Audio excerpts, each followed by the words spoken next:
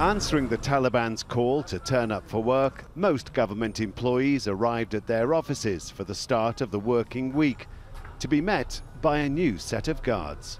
For the Taliban, it's another important step towards securing power.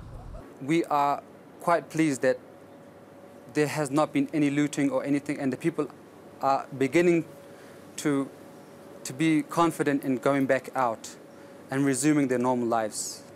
And hopefully, in a very short period, we will be back to complete normalcy. The streets have been getting busier every day, but an expected reopening of the banks didn't happen.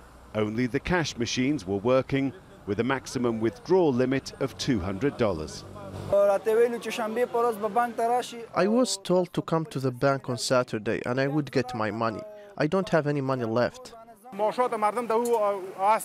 These banks are holding many people's salaries, and everyone has been here several times but got nothing. Plans for a new government continue. One clear sign of that, the Taliban political chief, Mullah Abdul Ghani Baradar, has returned to the country. The Taliban is holding talks on ways to make its new government more acceptable to people here and to the international community, but insists it has no time for elections. All the while, the country is still reeling from the upheavals of this past week. The most pressing crisis is still the chaos at Kabul's international airport, with pictures uploaded to social media showing more people bloodied and injured as thousands try to leave the country.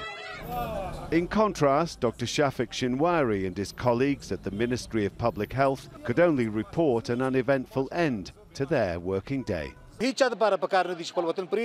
Nobody should flee the country. This is their country. No matter how beautiful other countries may be, they will feel like a slave in those places. The first day back at their desks, and for these workers at least, so far, so good. Rob McBride, Al Jazeera, Kabul.